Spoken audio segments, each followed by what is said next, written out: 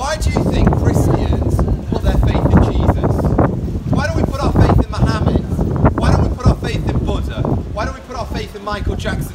Why do Christians choose Jesus Christ alone? What do you think? I'll tell you why it is. Because Jesus Christ rose from the dead. Do you know any man, any woman in all of history who's risen from the grave? Do you know anyone who's ever beaten their grave? No one has, have they? And I'll tell you something, if you died and then 3 days later came back from the grave, I'd listen so carefully to what you have to say. And that's why we follow Jesus, because he said, I'll die, and on the third day I'll rise again. And he did it. He really did do it. What goes through your mind as I tell you that? I'm telling you, I trust in Jesus because he's beaten the grave. You're smiling at me, sticking a tongue at me. Tell me why do you not believe that? Why do you think that's a silly message? It's a message of hope, and we need that hope, because I'll tell you something, I don't want to scare anyone today, but did you know this? You've got a grave. Your grave is waiting for you. 10 out of 10 people die, and every single one of us is on the Titanic. It's called planet Earth. This ship is going down, and when you are plunged into the icy cold waters of death, I need to know, where will you go? Heaven or hell? Jesus doesn't want anyone to go to hell. If you reject him, if you say, I don't want you, Jesus Christ, then you'll spend all eternity apart from him. God accepts all of us. We just have to be willing to come. And that's my question. Will you come to the Saviour who opened his arms wide when he died on that cross, welcoming all sinners in? Will you come to the Saviour who rose from the dead and gives hope to dying men? Have a guess at what football team I support. Anybody, any ideas? You sir, what football team, what kind of fan do I look like? Do I look like a Liverpool fan? Look like an Everton fan?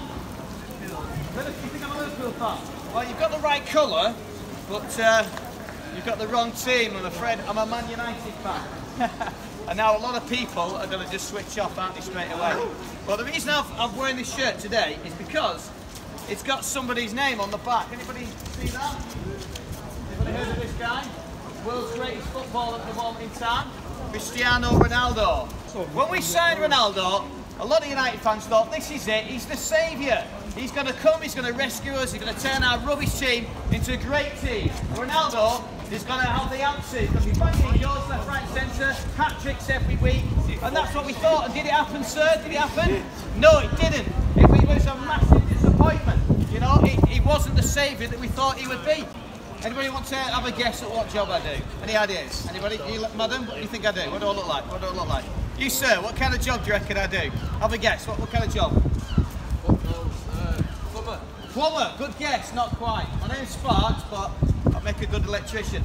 I'm actually a teacher. And there's one thing that I've noticed being a teacher is that whenever you've got to sort out a problem between two kids, you've always got this situation where the one person who does something wrong and finds out that they're in trouble from the teacher, they hate saying sorry. You know, they'll admit what they've done and it's like, right, okay, now you need to say sorry to Jimmy. And like, if you don't want to, I don't want to say sorry. And you're trying to get a sorry out of them is an absolute nightmare to get them to just admit they've done wrong and say, I am sorry. But eventually you get there in the end. And that word sorry, it's like, it seems to be the hardest word. I know I'm quoting Elton John here, apologies for that, but it seems to be the hardest word, sorry, doesn't it? Sorry seems to be the hardest word. And you know, sometimes that's just all people want to hear. You know, you see marriages break down and the couple are sat opposite the table to each other and sorting out finances, but really, the money's irrelevant largely. What they want to hear is just a sorry. I'm sorry for the way I abused you, I'm sorry for that affair, I'm sorry. That's what people want to hear. And you know, I saw something on the documentary channel the other week and I was amazed, and it was the trials that took place with the Nazi war criminals, and there was Jews out there who'd been in those concentration camps, and all they wanted to see, they weren't interested in so much the sentence that was meted out on these people. They just wanted to look them in the eye and for them to say, I'm sorry for the Holocaust, I'm sorry for all those lives that we slaughtered. Sorry is such a powerful word. And do you know that one word sorry can get you into the kingdom of heaven today. That one word, just saying sorry before God, because we have all offended God. And if you want to be friends with somebody and you've offended someone, you've got to say sorry, haven't you? Well, it works the same with God. You've got to say sorry to God for the things that you've done wrong. And every single one of us has done something wrong, haven't we? Except this fella here. Have you ever done anything wrong, sir? Sorry? Have you ever done anything wrong? No, you see, I knew it. I told you, didn't I? I did say, I know that guy's probably not doing anything wrong. Well, he's just done something wrong right there straight away because he's just lied. We all know he's done something wrong. Every single person in the world has done something wrong. The Bible says all have sinned and fallen short of God's glory. Every single one of us. The Bible doesn't lie. It's the absolute truth. It's the Word of God. So we've all done things wrong if we're going to honestly, openly admit it. So for that reason, we need to say sorry to God. We've got to come before God and say that we are sorry for our sins. And do you know when we say sorry to God, He forgives. We're on the streets of Lancaster and the Word of God is going out. I've already been the warm-up act. It's over to Joe Kirby now. Well, a very good afternoon to you people of Lancaster. Now, it's a cold day, let's be honest. It's very cold. We've had Storm Eunice, we've had Storm Dudley, we've had all kinds of storms. And I want you right now to give me some hope on a cold day like today. What hope could you give me today? Give me some hope. What might you say to me? Someone's give me a nice smile. What would be some hope? That's a very lovely smile, thank you, yes. Pardon? Smiling at you. Alright, well I was interpreting that as a smile, thank you, yeah. We've got lots of joy today, yeah. What would be some hope, yeah? If someone wants to push me off the ladder, okay. We've got some pleasant people here today in Lancaster, I'm not even here 1 minute. But I'm asking you today, what would be some hope that you could give me? I'll give you some really good news. Did you know this? You and I have messed up. Do you agree with that? We've made a mess at life. We have. You're nodding your head, we have. We've made a mess. But here's my hope. God loves messed up people. Even though we've broken God's law, even though we've broken pretty much all of the 10 Commandments, Jesus Christ, God's Son, came into this world and He was nailed to a cross so that we might be forgiven. What goes through your mind as I tell you that? That Jesus died on a cross for you. What are you thinking of when I say that to you? Does that put a smile on your face? Or do you think it's a load of nonsense? What goes through your mind? If I was to ask you, how do I get to heaven? What would your answer be? Over to you now, people of Lancaster. If I asked you, how do I get to heaven? What would your answer be? Someone give me an answer now.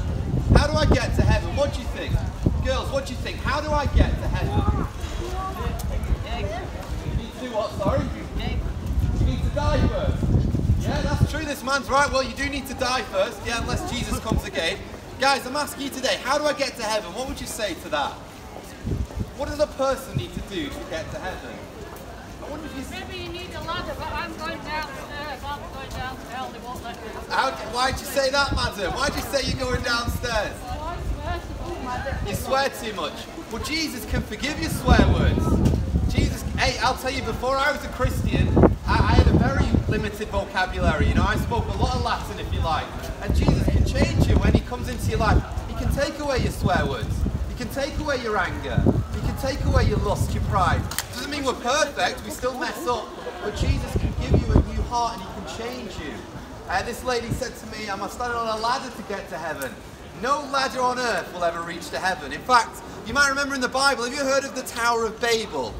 If I say you're drunk and you're babbling along, it's the same kind of thing. You know, there was men back in the Bible, and they built a tower to try and reach to God, saying, we'll climb to God. And God destroyed that tower and showed them there's no way to get to God through building towers, through building things. We build big skyscrapers, don't we? We build big buildings thinking we can reach God. And yet God looks at us and sees, actually, you can't reach me that way. There is only one way to get to God. Do you know what it is? Through the cross of Jesus Christ. That's the only way to get to God. And on that cross, Jesus Christ took all of your sin. Your lies, your blasphemy, your hatred. He was nailed there on that cross. You know they plucked out his beard. You know they smashed a crown of thorns into his skull. You know they smashed nails through his hands and his feet. He was spat on, he was broken on that cross, and he was beaten there. So that you and I might be forgiven. On the cross, he took all the ugliness of our sins so that you and I could be forgiven. And I'm asking you today, what will you do with that message? You're smiling, sir. Why are you smiling? Let me ask you. What's that big smile for at me today? What do you think when I tell you Jesus died for you? Guys, what do you think of that?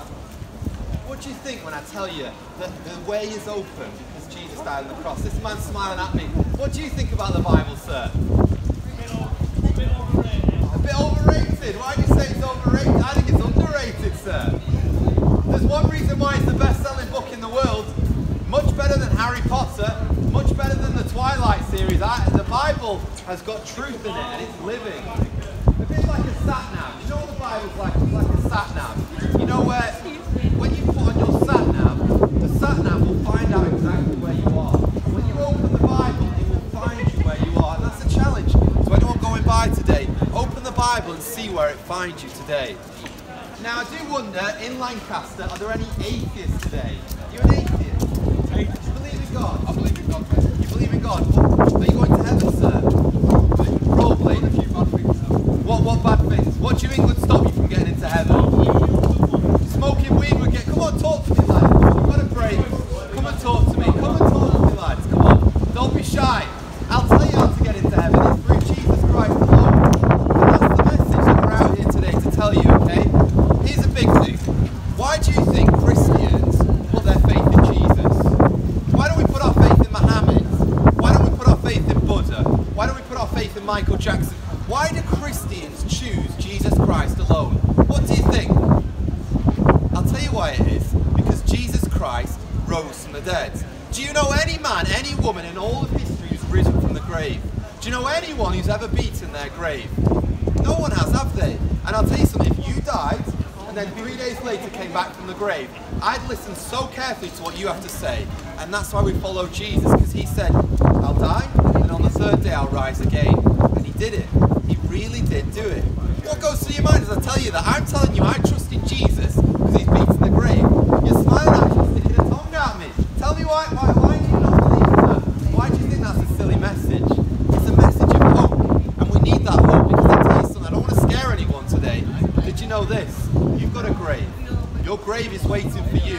10 out of 10 people die. And every single one of us is on the Titanic. It's called planet Earth. This ship is going down. And when you are plunged into the icy cold waters of death, I need to know, where will you go? Heaven or hell? Jesus doesn't want anyone to go to hell.